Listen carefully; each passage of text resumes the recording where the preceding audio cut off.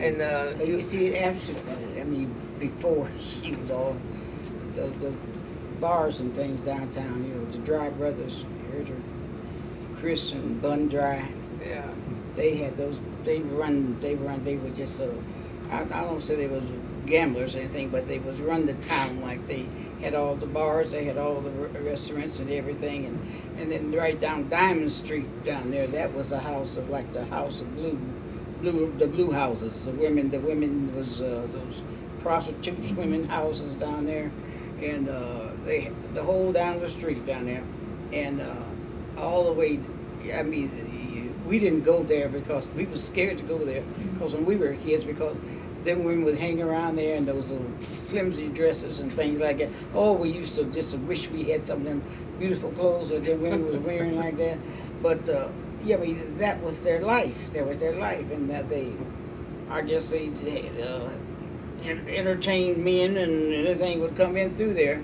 And I would like to know that, you know, Bun used to have so many bars down there. We used to go sometime when I got old enough to go to the bar. We used to go down to Bun Dry's because I knew some of the people that used to go down there. Oh, the chocolate bar they used to call that one? No. Bun Dry was right there on the corner on 6 in Main Adam right there. All that stuff is tore down now. Where the post office is, that was a hot spot down. Yeah, that's the flats. Okay, so now that what you were talking about, what you called the blue houses, or is that my? Yeah, what you call the blue houses, houses red of ill repute. Anyway. Where was that? That was on 6th Street. No, it was on Diamond Street. Diamond and Franklin, right around there. All the houses right around there. Where the post office is now, they tore all that down. Okay. Yeah, that was. I mean, we had where the Hoots bar was down there, where the teenagers would go after skating. You know, that was what was that? What was Hoots' name? Elroy Allen.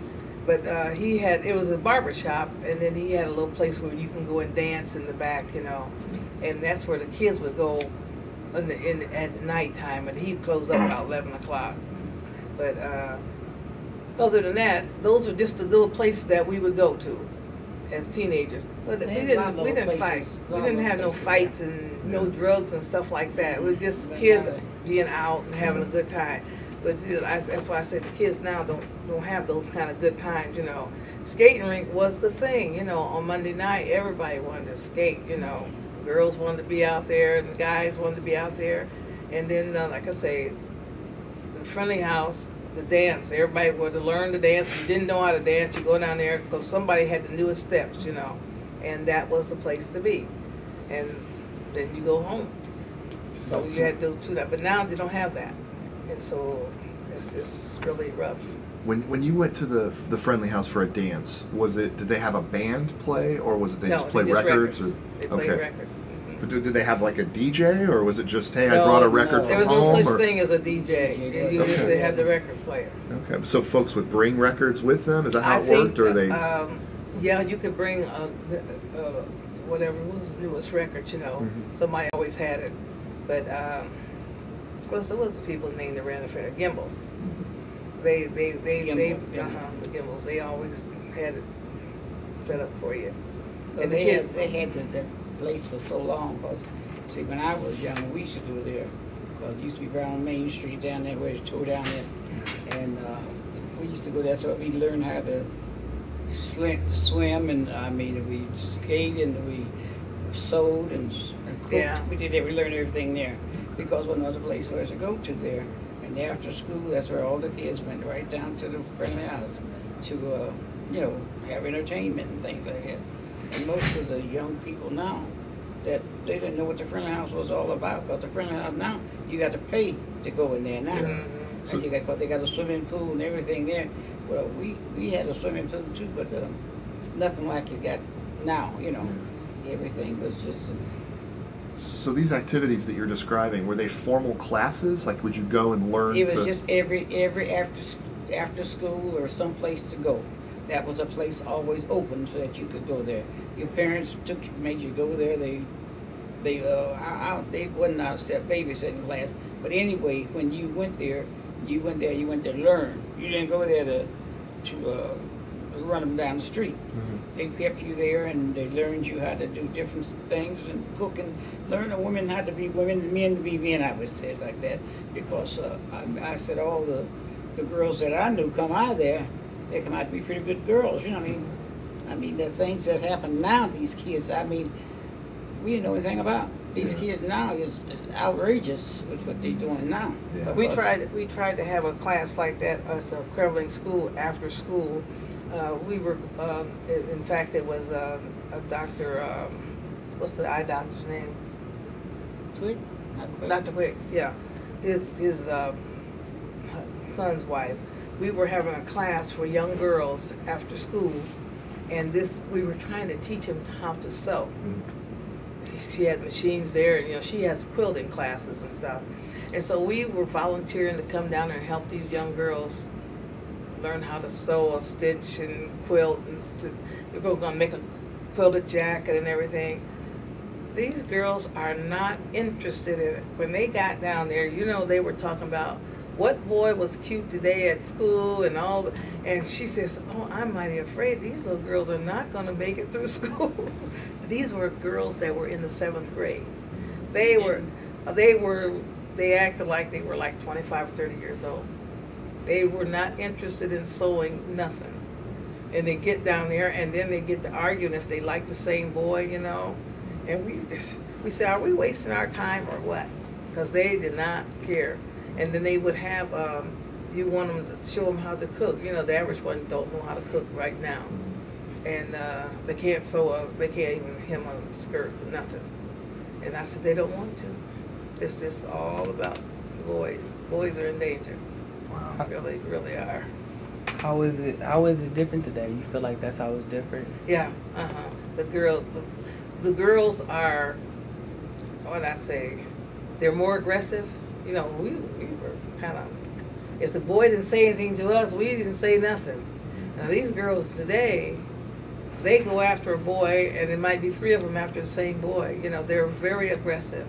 They don't even care, and that's why you have so many fights at the school. 90% of the fights they have at school are girls fighting girls over a boy. Wow. And it's my one friend. She says they always say never get in between 2 girls that are fighting because you're going to get beat up. And she was a teacher's aide, and she tried to break one up, and the other girl picked up a chair and went to hit the girl over the head, and in fact it hit her. That was Margaret Ferguson. Hit her over the head. About these kids. Yeah, hit her, and she had to go out on disability, and she was like almost 50-something years old, and trying to break up 2 girls fighting. I've seen the principal try to break up, and he get beat up. They just jumped right on him and just beat him up right in the fight. So they said, if you ain't got no mace, don't bother. Now you probably know that, how them girls are at school. You didn't see I heard the stories, yeah. But see, that's all that. Yeah. So I don't know enough about all that stuff. Yeah, girls are really, really kids, rough. as I said, kids were so much different then when I come along than when they come along. Because my kids, like I said, come from I never had a different fight. Class. I never, different class. Yeah, but these girls now, they look at each other, and you look at each other, they're ready to fight right now, and it is scary because I says, you'll never get a husband because a man will be afraid you're going to jump on him, and that's why. Well, a lot of them say they don't want to be married anyway because they don't want nobody to tell them nothing. So they would rather be single, but if they want to have a kid, they pick out the guy. They pick him out. I never forget the girl picked out my son. Yep. Called him up on the telephone. He didn't even know her. Wow. So I got a granddaughter. She's, what's her name? 22, 23 now. Yeah. It's a difference. It's a different world altogether. So what was life like for African Americans in Mansfield in the 40s and the 50s? What happened? What was life like for African Americans? For African American? Mm-hmm. Well, let me see.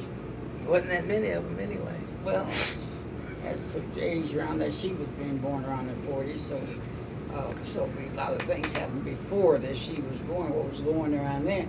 like, most of the young men was going to the service at the time because that was right after the war come on, And so a lot of the young boys, some of them didn't graduate, they went on to school, got into services and things like that because it was a promising job for them in a way to get a job at the service and things like that.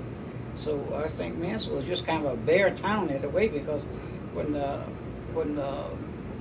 we moved to Cleveland because the jobs in Mansfield wasn't like it were in the big towns like that, or the war jobs. And I took my kids. I think she's a baby.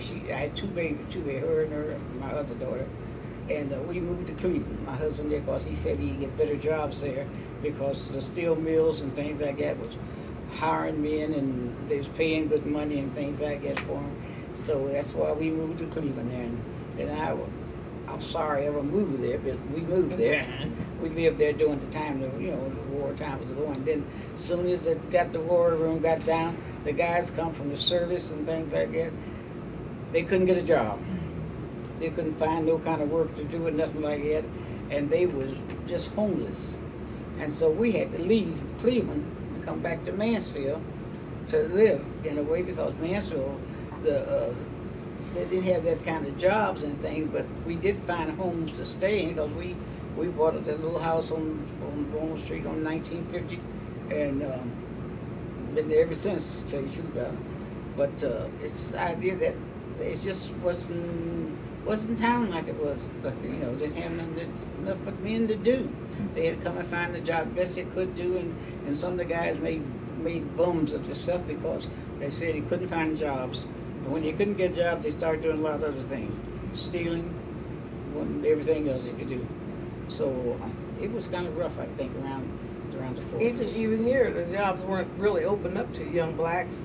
But they could get, serviceable jobs in the factories. They just started letting, because they had come home from the service, if they had a military behind them, they could get in quicker than a person that wasn't.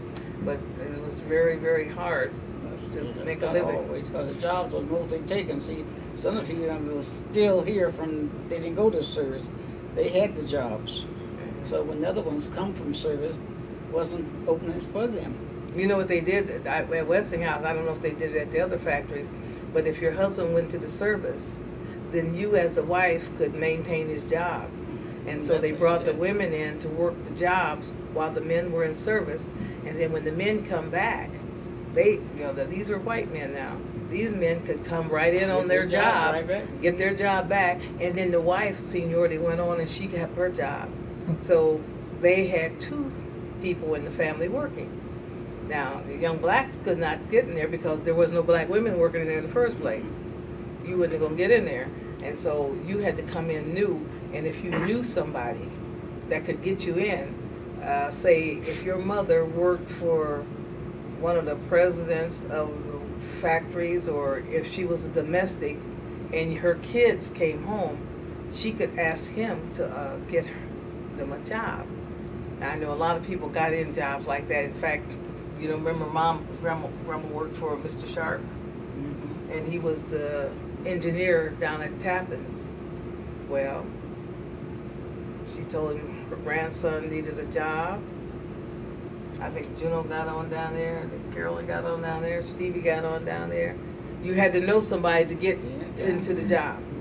And then that was the token into the job. Other than that, you was not going to get in there. Interesting. So, Mrs. Remmer, can you give us any insight into, before you went to Cleveland, it was clearly that much harder for blacks to get work? Because there wasn't nothing open for them then, period. And this, when the war come along, that gave them, either they could find better jobs, like in those factories and things like that, or they went on to services. My husband went to the service. Huh? What was the WPA? That working program that Roosevelt got for those boys. Okay. My husband was in that work program there for a while there on that. And what was he doing in that? What sort of work did they have him do? Was that in a factory, or was that working? No, it's a job like cleaning streets. Okay. And doing those little jobs like that. But they had work for them to do, Okay. What about like railroad jobs? Was there some of that? Oh, I don't know so much about the railroad jobs because most of we did have a train station. Remember we had a train station in Mansfield, Where was that? right on corner of Diamond and Franklin down there, right? You know where the Ohio Brass is? Mm-hmm. Well, across the street there was we had a big railroad station there. Railroad station had the trains would come up to Peace, Pennsylvania, and the B&O. One would go, one would go. Yeah, they So, crisscross. so it wasn't where like Mount Calvary is. Well, no, it's It down was the below, other down, way down, to- down below. There, yeah, before right by the Ohio Brass. Okay. Ohio Brass and what's the other factory used to be over there? Brickyard. No. The one they tore down there off Newman Street there. Mansfield Tire. Mansfield Tire. Yeah, Mansfield Tire, all that right there. I see. Right in that neighborhood there was a big, we had a big, you go down there and they could You could go down under the ground and come up under the tracks to get to the other side. Because every time I go there, see my job offices in the Ohio Brass, and I said, now where was those train stations at, right? Because I used to be afraid to cross the tracks because you had to go across the tracks there. But it's both tracks, they go this way. One comes on this way and the other one goes that way. Going a different way, but But there was a station that you had a fitness, they had a good station, just like that we had a good bus station with everything you needed there. Yeah. And I don't know why they tore them things down, because now we don't have a bus station, we have a train station, we have nothing like the things. This there. was like the industrial center of North Central Ohio. Mansfield was the industrial center. Yeah, this was and we had the railroad here, and we had everything. All the Westinghouse made all the appliances. All the works. There was Tappins making the ranges. Mansfield Tire, and then you had the smaller factories there. Humphreys and what's the one where all the women worked? It was right there on 4th Street. Mm-hmm. But a lot of the women's there, they started hiring a lot of black women there, and they would give you a loan for $300. You could always borrow that from the credit union, and a lot of blacks borrowed the $300, and they bought houses. And that's why you got the area up there by Hedges School. That's up there. There never was any black people living up there past 2nd Street. And then all of a sudden they got all them new homes up there, and they allowed them to put a $300 down payment and buy them on land contract. Now the whole area is all black. It's all black now, but it was all white before that. Because I used to be a cashier at the Super X drugstore, and then one girl asked me, just a white girl, she says, do you know any of your friends that are getting ready to buy houses up, what's the name of the street, what hill, Dale Avenue up there? I said, no. She said, well, the real estate man came by and told us that a lot of blacks are getting ready to buy these houses, and if we wanted to sell our house, to let him know. And then I told her, I said, I don't know anybody that wanted to buy a house up there. It wasn't 2 years later that every house up there was sold. And if you go up there, it's an all black area. Yeah, Home, Dale, all of them. It's up around that swimming pool there. There used to be no blacks up there. No black people lived past 2nd Street. Like 2 families on 1st Street. That was it. And now that they're calling this North End thing, this is when they divided the schools. Used to be that side of town went to Appleseed for junior high, and this side was John Simpson. They kept moving the line. Then when they got ready to make senior high and Malabar, they had to move the line again, and it just caused a conflict in the town because everybody in town are kin to each other just about. So. But they created those areas, and so now as you move and as you got a better paying job and you made more money, you bought a house that cost a little bit more. Because when I bought my house on the street that I live on, Auburn Street, next street over from Gray Street, there was not a black person on that street. I remember as a kid, we used to go on the paper drive. They didn't want you to walk down the street. It was all German. That's all Germantown over there. Watchworks, that's Sure. all German. And now, our street is still mixed pretty much, so because a lot of the German people didn't move away. But there was none over there.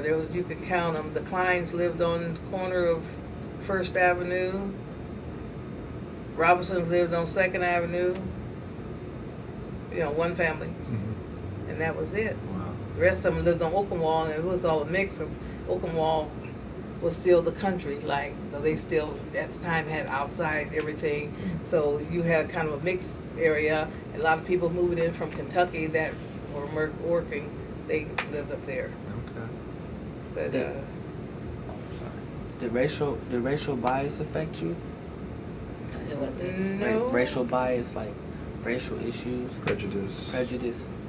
Say that again. I can't Your get it. prejudice, did it affect you? Did you have any like prejudice moments? Well, you know, when we come to Mansfield, they had that Bowman Street school out there. But my mother never wanted us to go to no school like that. I went to an all-white school.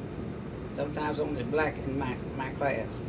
And so I never associate those kids till I got to St. John Simpson from out on Bowman Street there. And so my mother just never put us go to a school like that. She didn't believe in that racial.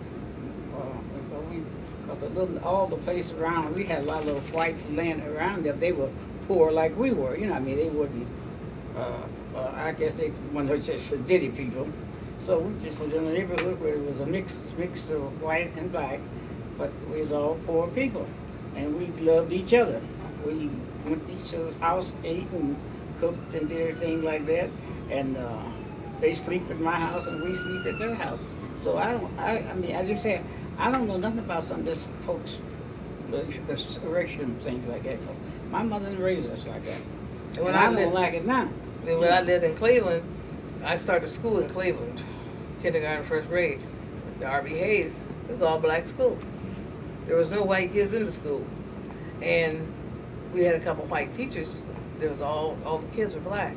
So when I come back to Mansfield, you know, we stayed on Oakenwall first. But most of the people over there was white. And so it was no big thing. So we made a lot of friends, but it wasn't no big thing. All those white, they Yeah, were white, they're just poor like we Yeah. were.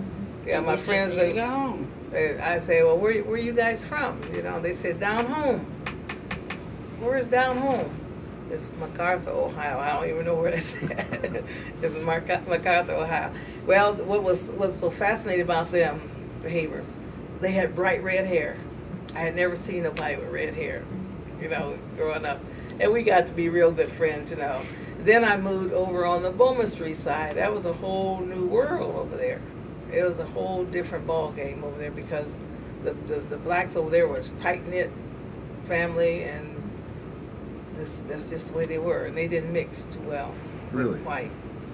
No, they did not. And the white people that lived around the corner, I say around Little Kentucky, I know they'd be on the bus first. The bus picked them up first. And I guess they were probably scared because when they got down to Crystal Spring, boy, oh boy. I was sometimes scared to get on a bus myself, you know.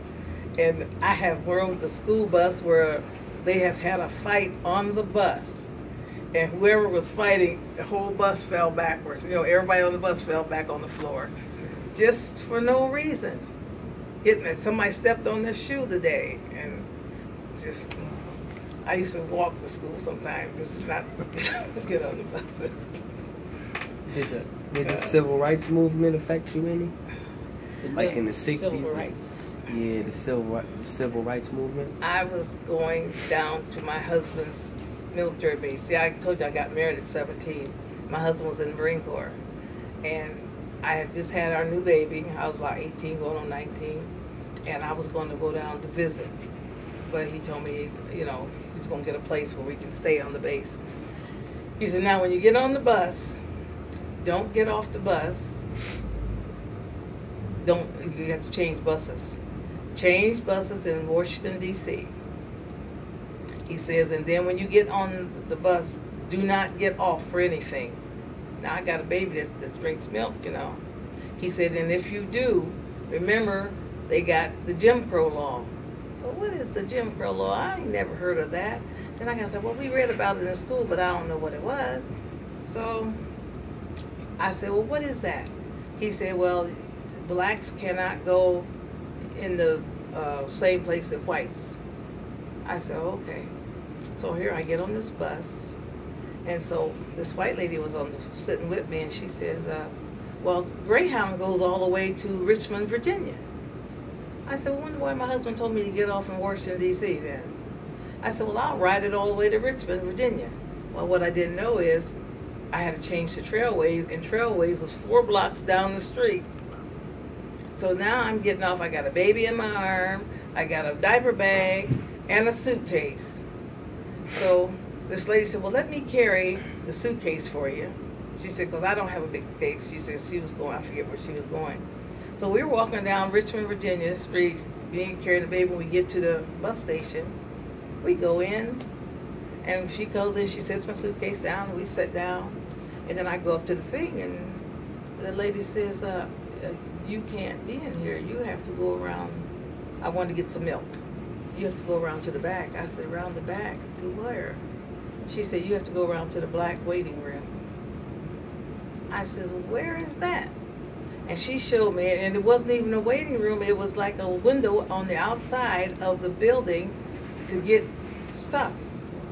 And I said, oh my God. I says, and here I had a full-length leather coat on, and it was like 60, 70 degrees down there. When I left here in November, it was freezing. And I said, oh my God. I said, I done got in the wrong place. So now I'm getting on the bus comes, and I get on the bus. So I'm trying to keep my baby quiet. Now he's 6 months old, so you know he's more active.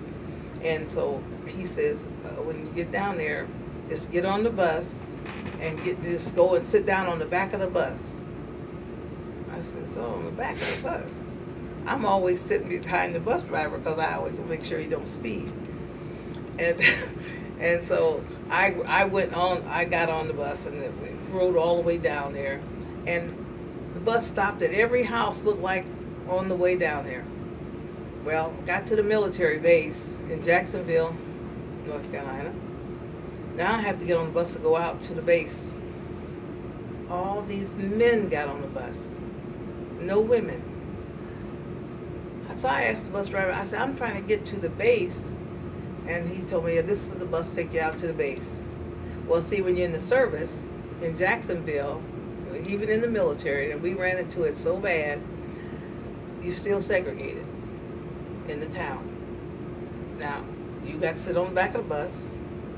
The military guys, you know, they get on.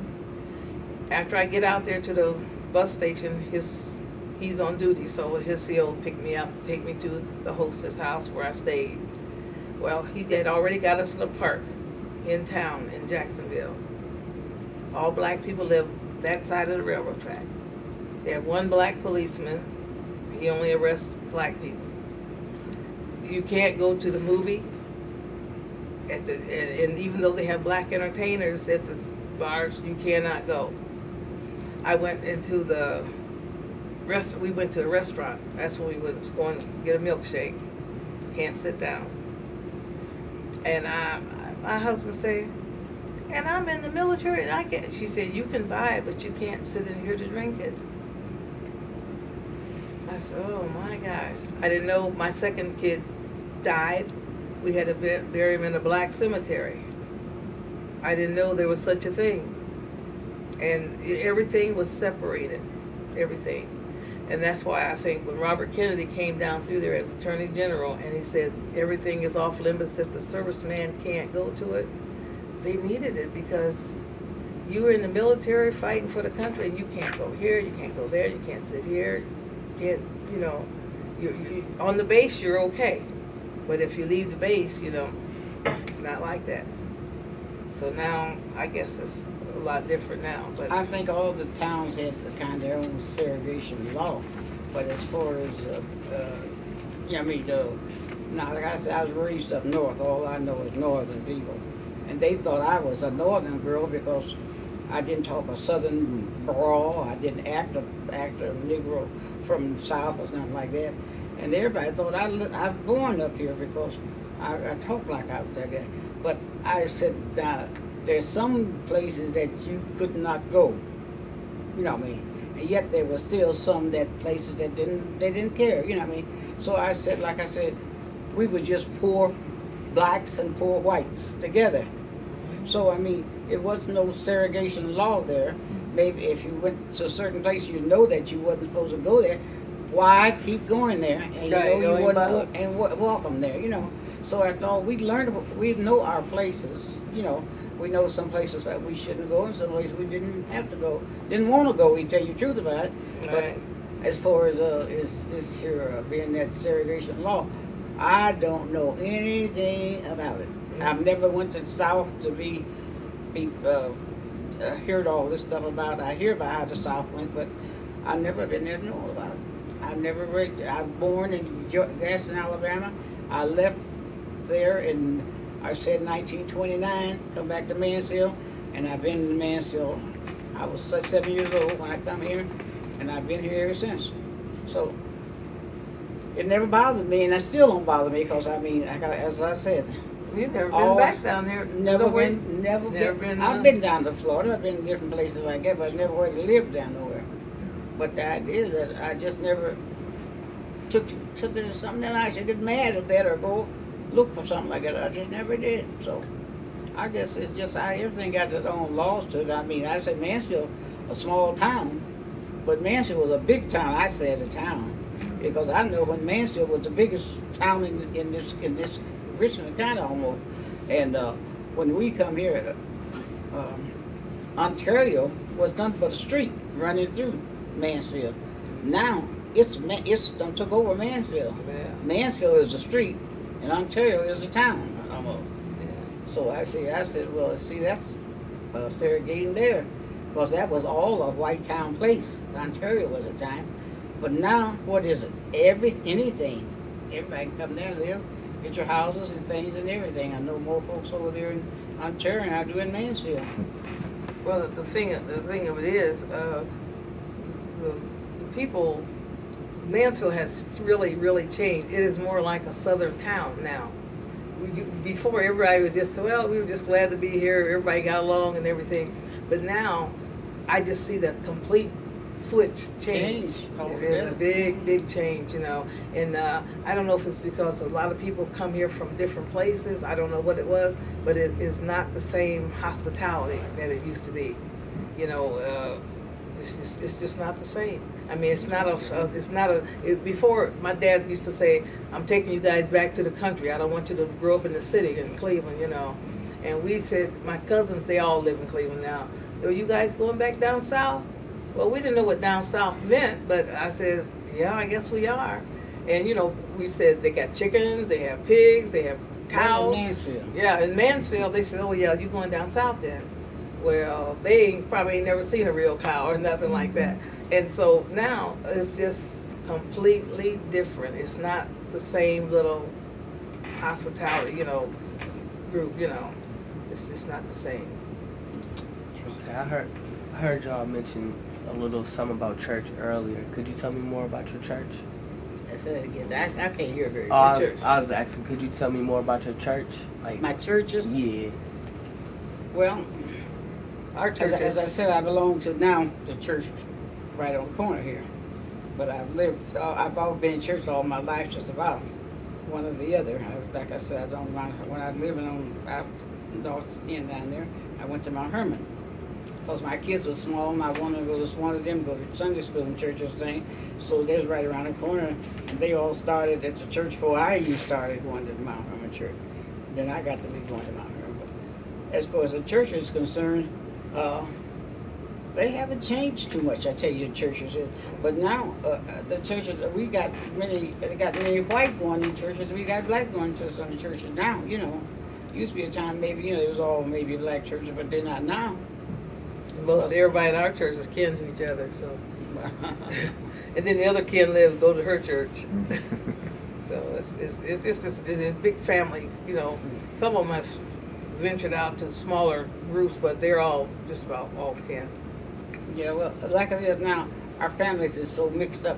Because like I got in my family, I got white, I said red and yellow, black and white. I got red ones, I got white ones, and I got black ones, and I got yellow ones. So I got some Japanese grandkids. Yeah, well, the kids just marry who they want. Mm-hmm. So I mean, I don't know how can I separate them from anybody else when I know we all took together, you know. Like so, Yeah. I just said when they said, "What you got to go?" Yeah, Red and yellow, black and white. We had to laugh because my son was married to a white girl, and he's got 3 daughters. And then my grandson, he's got 4 or 5 babies by white Columbus girls. and Detroit, I got. Oh, in Detroit, nephew she there got about 4 or 6, 5 7. white. And my granddaughter, the one that I told you was my son's daughter, the mother picked him out to be the father of her girl. He only had 1 kid. She's got 3 mixed kids. So we just got it. Then my other sister, her son's married to a Japanese girl, and they live over in Japan. And so we just got a whole calico family. I can't separate people. And her apartment is just, the walls are just covered with all these kids, you know. I got one little Whitney. Yeah, my granddaughter's going to St. Pete's. You guys from Mansfield? Yep. Well, Whitney used to play basketball at St. Peter's. Mm-hmm. Oh, I know. You know Whitney? Okay, she just graduated from college last week. Oh, Yeah.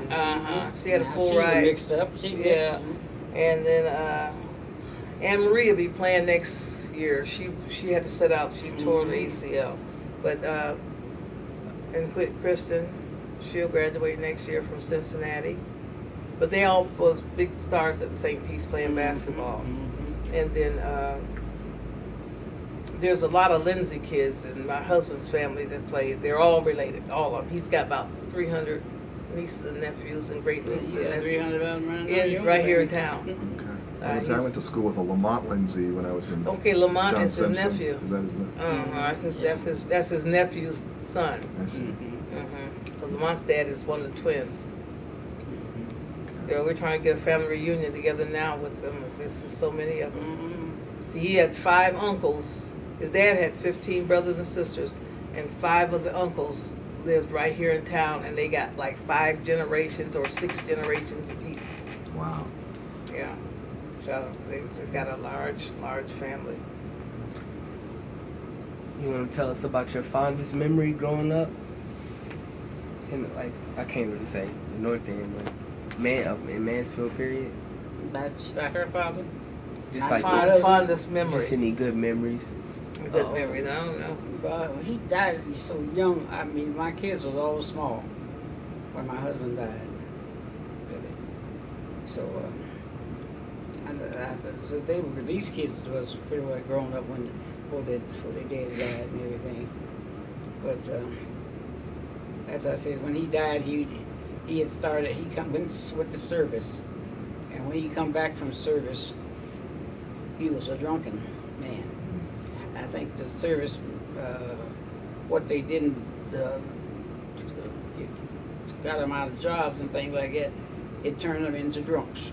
I mean, they started doing things they had no business doing, things like that. And so he had taken so much alcohol that he died with this, what you call this? Cirrhosis of the liver. But he worked at the brass. He worked at brass, all that. That's before he went to service, so. Yeah. So maybe the service didn't make men out of all of them, you know. Supposed to be men, service supposed to make men, but it's coordinate. So if they come back and can't find jobs and do the things they want to do like that, they start that drinking habit and things like that. Yeah. Well, that's what's happening with the young men today, young black men. They can't find jobs because they don't have any trade, and they find out dealing dope and stuff is the big thing. Well, they learn that from, you know, we got 4 prisons in this town, and you know everybody is not in there for life. And when those guys come out, they're not going to get a job. You can hang it up. Anything on your record, you cannot get a job in Mansfield. And if the jobs were here, you weren't going to get a job. So these guys come out, and they just go to the next best thing. And I said, well, who's taking all the drugs in the first place? You know, how can you sell drugs? But there's some that's selling them and some that's taking them. And those that are taking them, I guess it's depression or whatever. And they're just like homeless. How'd you get so many homeless people in town? We never heard of homeless people. But we got an overcrowd up here on 3rd Street and some more that's just bumming around. And you go past, you see 10 or 12 guys sitting on the porch. No job. So Yeah. they're not working anywhere. They're not being productive. So will they sit around and get drunk to stay high or whatever? But then you see a half of them sitting down there with new cars and fine gold well, off and all that stuff like that. And ain't got no job. Got 4 or 5 cars, but yeah. So they must be doing all right in whatever they're doing illegal. Yeah. But they used to be. I mean, they used to. You can't even sell a hot dog on the side of the street because the health department's right on. You got to do it this way. You got to do it that way. And so a lot of things where guys used to make money doing, they can't do it no more. You can't do this. You can't do that. You can't. And so that there limits the jobs and stuff. So and it's going to be worse. It's going to be worse unless they bring some jobs. But then Mansfield will never get the jobs. They got to get rid of the Chamber of Commerce first. You know, they got them old guys up there that's been there too long, and there's nothing new ideas coming in. They want to make this a retirement town, but retirement don't pay the taxes. That's why I tell them at my church, everybody here is on fixed income, so you don't get no big money. And the same way go for the town. You know, everybody can't work at McDonald's. You go in there, the old people are working and the young people. Everybody's trying to get a job, you know. So it's a bad thing. And if you can't attract nobody to your town, that's going to, now they said the guy with General Motors place, they're not coming. Oh, really? Yeah, they're not going to come now. And see, they were supposed to do 500 jobs, you know. Yeah. So I hadn't heard that yet. Wow. Yeah, and you got a governor fighting against the casinos, 6,000 jobs. Can't come. So now what the people don't get it? No, they're fighting. He wants. They're supposed to get it. If you get 6,000 people getting a paycheck, you're going to get some taxes out of their paycheck, and the place is going to pay. And you got Cleveland, Cincinnati, and Columbus. All of them are doing a casino, and you putting a hold on that. I mean, one casino will give you about 6,000 jobs because you got the construction people that's building and all that. And you stopping that? So everybody's going to Detroit, Indiana, Cincinnati, West Virginia. That's where they go, and we get busloads going. So it's just going to be a bad way until you get somebody that says, let it come. Don't worry about, and they got these people at the church talking about, oh no, that's bad. Don't tell people how to spend their money. If that's what you want to do, that's just like you can't stop them from smoking cigarettes. You can't stop them from drinking. Let them go to the casino and spend whatever they want, because they done paid their taxes. You already taking it out their check anyway. I couldn't agree more. But you know what? It's not enough young people stepping up saying that. We got old people running the state, and that hurts. You need more young people. In the 40s and 50s that going up there and run for mayor and running for governor and stuff. Get them old people out of there. I'm old myself. I wouldn't want to be up there running, but I got better ideas than some of them old ones that's up there my age. I agree. So. Well, that pretty much. Are you about done? Yeah, I think that's pretty much. Did you have anything quickly you wanted to add, or we covered a lot of ground today? Yeah, I talked about everything. Ask her. Okay. Well, we want to thank you both very much for your time. Thank you. It was Thank you. very informative. So, thank you very I much. can use some of it, I guess. Well,